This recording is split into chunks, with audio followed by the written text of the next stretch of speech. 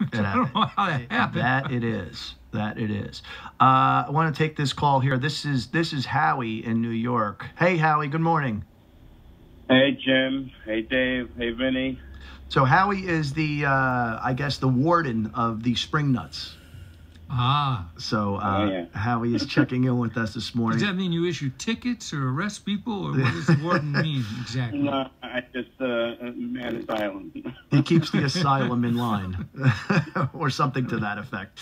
But Howie's here this morning calling in because he's got some news that he wants to talk about and share with the E Street Nation. So, Howie, it's all yours.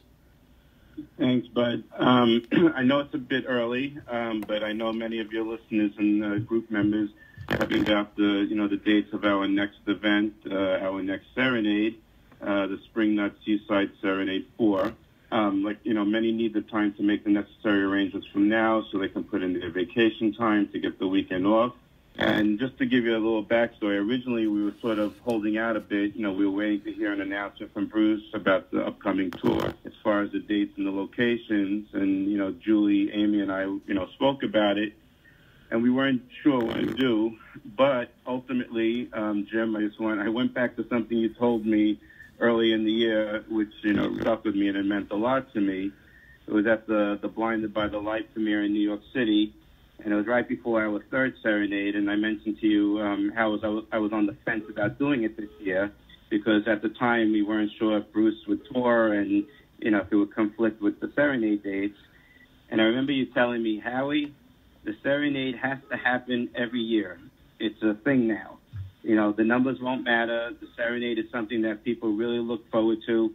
And listen, you just have to do it.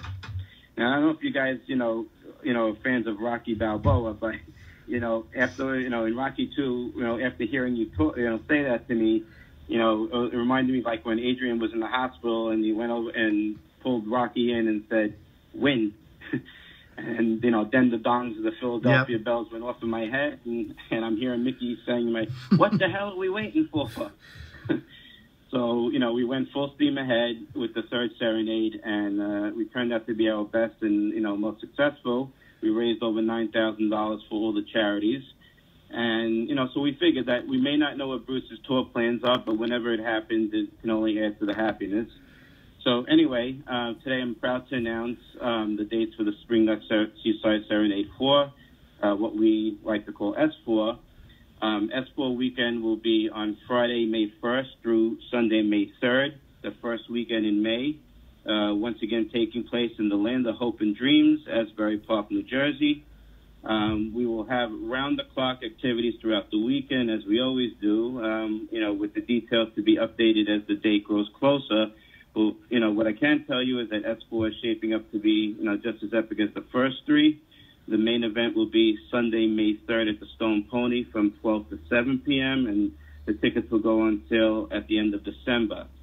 Most importantly, as always, a portion of all the ticket sales will be donated to our various charities. One of them, as you mentioned before, we will once again be partnering up with Why Hunger. But this year, I'm proud to announce that we will be adding another important charity to the mix. This year, a portion of those ticket sales will also be going to the Kristen Ann Carr Fund. So I just wanted to, let you guys know that, and I wanted to thank, you, Jim, Dave, and Vinny for allowing me to announce it on the show, for all the support you have given the Spring Nuts, group over the years. Speaking for the group and myself personally, I just can't tell you how much it means to me and the group, and I greatly appreciate it. There's a lot of things coming up in 2020, God willing, and it's a great time to be a Springsteen fan. Well, it's always a great time to be a Springsteen fan, but, this should be a really fun year. Well, thank you immensely. And Barbara will be, I hope Barbara's listening, but even if she's not. By the way, May 2nd, which is the middle of your dates, is Barbara's birthday. Mm-hmm. Should be 12. Oh, perfect. Yeah, and everything aligned.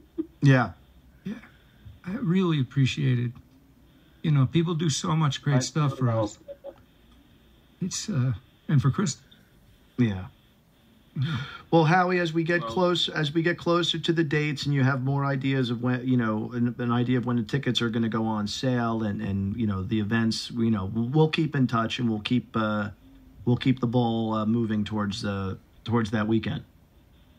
Absolutely. And again, I greatly appreciate everything you guys do. I always say that, your show is a bridge to, my group, and, we do the same things. We're making those connections and, friendships through Bruce's music and through what you guys do. So, it's really our pleasure, and can't thank you enough for everything you do for us.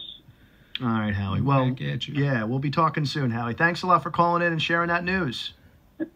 My pleasure. Thank you. All right, take care, Howie. I don't know how I missed these guys. How long have they been doing this? This is their fourth. It'll be the fourth one in May. So they started this about 3 years ago. It started kind of as a bunch of people listening to my Friday night show. Mm-hmm. Howie being one of them, and putting together this Facebook page group where everybody kind of joined in, and the people from all over the country, actually all over the world now. And, and at the time, I think, Bruce was touring. So I think it was the River Tour 2016.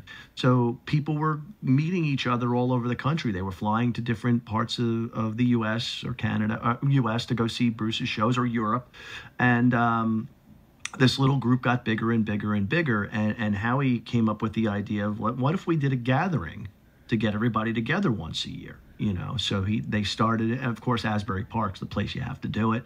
And, the people in Asbury have been really open and warm to it. The Stone Pony, they rent out the Stone Pony for the day, and they pack it in with Bruce fans from all over the country. And, and they just hang out, listen to Bruce and share stories and talk. They're basically living on they don't have dues, do they? No, it's nothing like that. That's what I mean.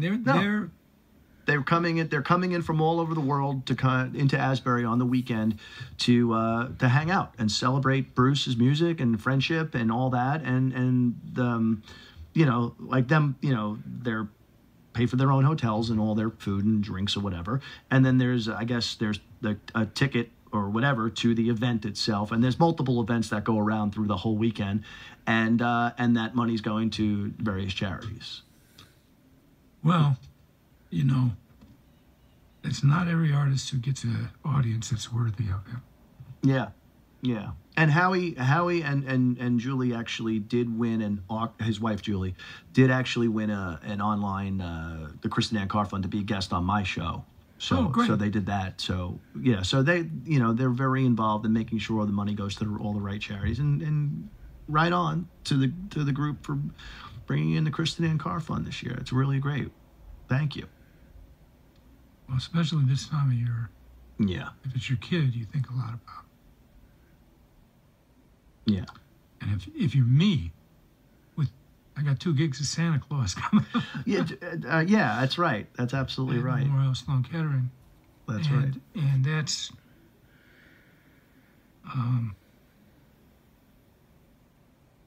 that is one of the most important highlights of my year. And he just put himself right alongside it. Thank you. Yep.